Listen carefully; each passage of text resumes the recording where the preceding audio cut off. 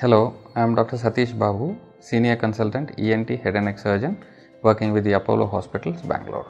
Lymph nodes are small tiny organs situated under the skin all over the body and sometimes inside the cavities like abdominal cavity, chest cavity, and everywhere in the body you have small tiny nodes which are acting like filters of the blood. So these things filter the blood and take out the impurities like bacteria and viruses, and hence if there is an infection in the region, say for example you have a throat infection or a cold, the bacteria which are running through the blood will be filtered by the lymph node and they will have the maximum concentration of bacteria or viruses.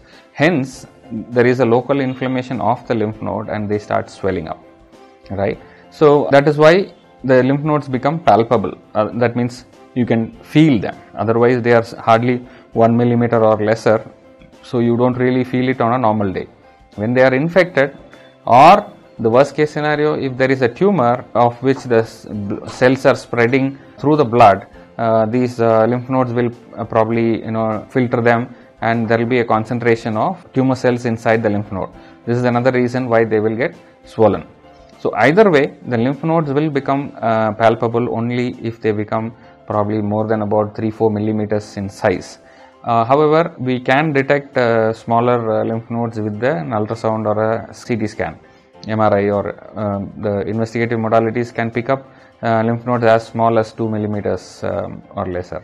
Now, if it is an acute swelling, it just needs to be investigated for the cause of the swelling, and probably it will turn out to be an infection, so you just need to treat them.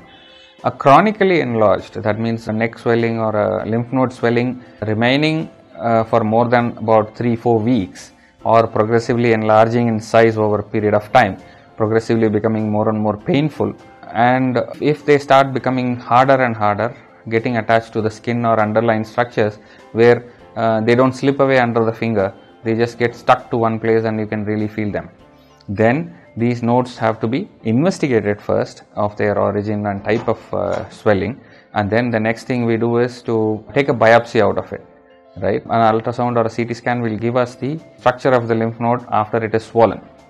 If the structure is preserved, then it is usually infective pathology. So we give a trial of antibiotics and wait for the lymph nodes to settle down. But in the other hand, if the antibiotics fail, or if the lymph nodes are not having a proper internal structure, that internal structure is destroyed, then that means there is something a lot more sinister happening.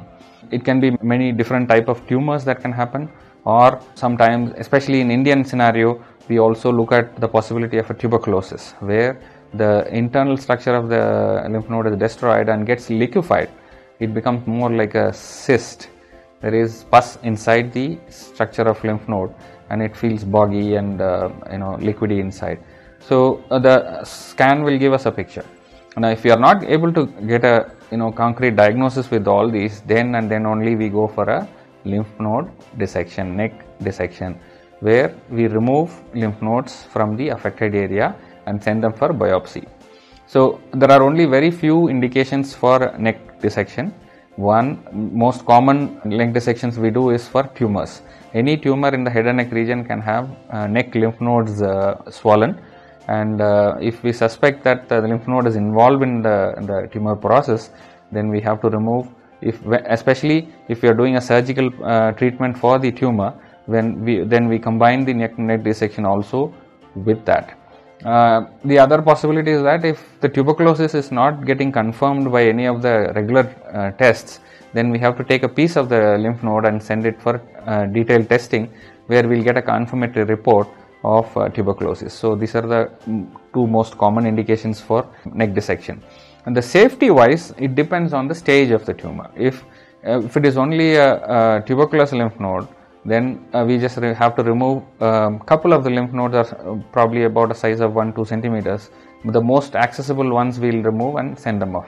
Whereas in case of tumors, it depends on the stage. Even the lymph node swellings can be staged, and based on that we decide. It can be a simple partial neck dissection, or a detailed neck dissection, or extended neck dissection.